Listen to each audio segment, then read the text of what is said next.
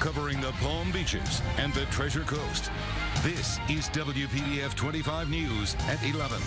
Now here's something interesting. There's a weight loss solution that is flying off store shelves. It's a pill, and Dr. Oz says it's for real. Now, some people say they've lost up to a pound a week, and that's without exercise.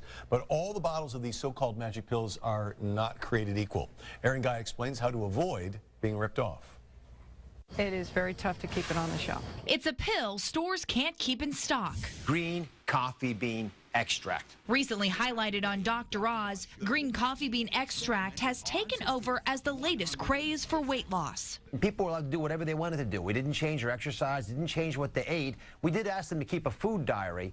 But when we compared people who were given the actual green coffee bean extract to people who were given a fake pill and they didn't know the difference, people who were taking green coffee bean extract lost a pound per week.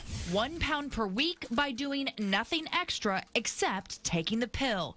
So what's behind the magic? It's the ingredient, chlorogenic acid. Green coffee bean extract is a polyphenol. You don't have to remember what that is, but it's a chemical. It comes from the fruit of the coffee plant.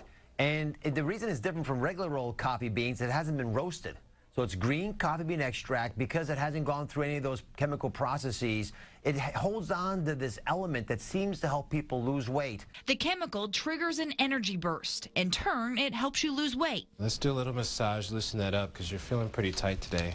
Holistic physician Dr. Ken Gray says it's no secret green coffee bean extract gives you energy, but he says natural alternatives can do the same thing. I found that chlorogenic acid can be found in a number of other very important nutritional areas.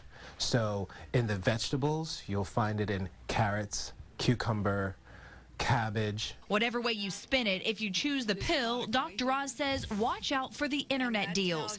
Try only to buy local, don't waste your money on organic, and investigate key ingredients. Look for 45% chlorogenic acid. It's got to say that on the bottle, at least 45% of this chlorogenic acid. And it'll probably say sphethol or green coffee antioxidant.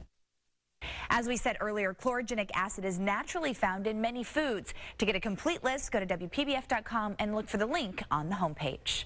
In the studio, Erin Guy, WPBF 25 News. That was interesting, wasn't it? I will admit, I looked at store shelves tonight. Did you? There's a lot of different ones. I hadn't seen the story yet, so I didn't know which one you were Yeah, but that's good supposed to get. information because then you know exactly what you should be getting. Right. A pound a week, Mike. Okay, I'll take it.